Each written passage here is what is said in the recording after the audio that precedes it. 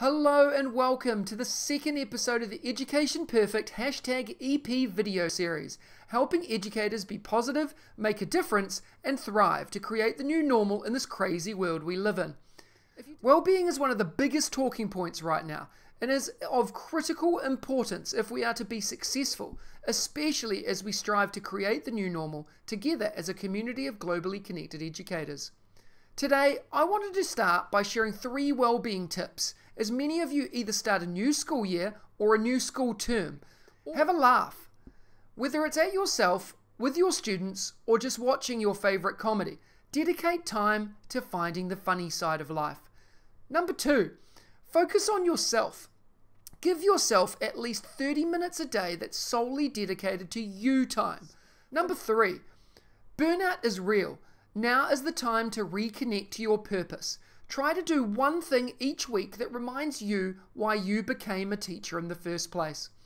EP are on a mission to help teachers and ensure their well-being is a priority.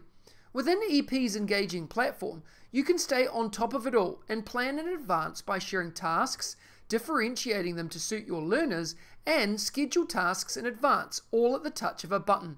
They have thousands of learning experiences linked to multiple curriculum areas and subjects to help you easily map out your learning journey for students, no matter where you live and no matter what grade you teach.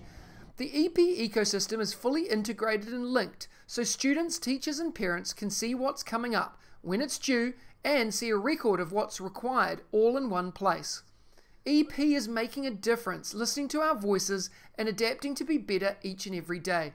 To learn more about EP, visit bit.ly/EP videos for an exclusive insight into the product and how it's impacting millions of teachers and students to be better and achieve more all over the world. Join me on Friday for episode 3 of the EP short video series as I talk about personalized learning. Stay tuned by using the #EP and connecting with me across my social channels. I'll see you back here on Friday.